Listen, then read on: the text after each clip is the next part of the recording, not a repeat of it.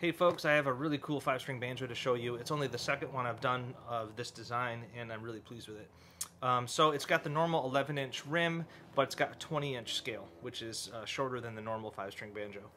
The other instrument I did like this, I used non-steel strings, so sort of like baritone ukulele strings, and I loved how that instrument sounded.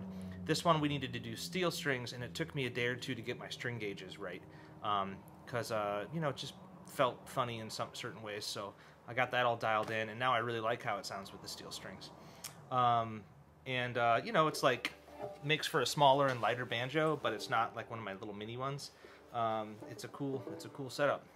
So it's got an 11-inch rim, like I said, and it's got a goatskin head where we dyed the head with the walnut shells from our yard. We made a stain from it, and it looks really cool. And then the brass has got the dark patina to it.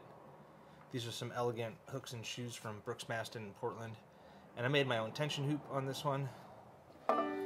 Then the rest of the instrument is that thing where I use whatever woods are on hand that I see fit, and then we stain it all to match.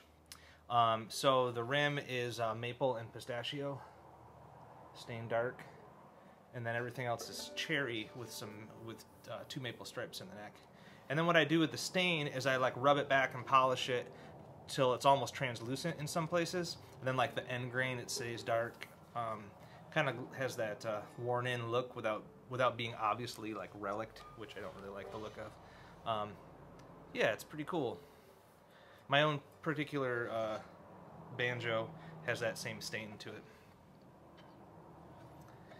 So yeah, it took me a long time to like get the touch down for what this instrument needs. The shorter scale and the steel strings and everything, it just took me a day or two to get it right.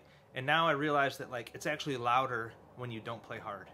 You know, you just gotta like let it be, let it happen.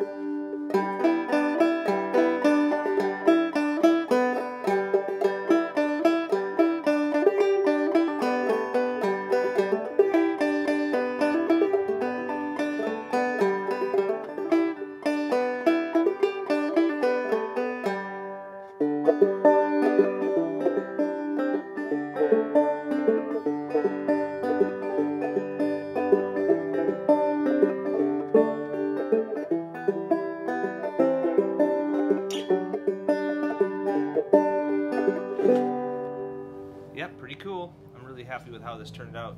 This is number 562, and I'm finally got the February instruments done. It's been a crazy month, but I'm thankful to have the work, that's for sure. So, cheers, have a good one.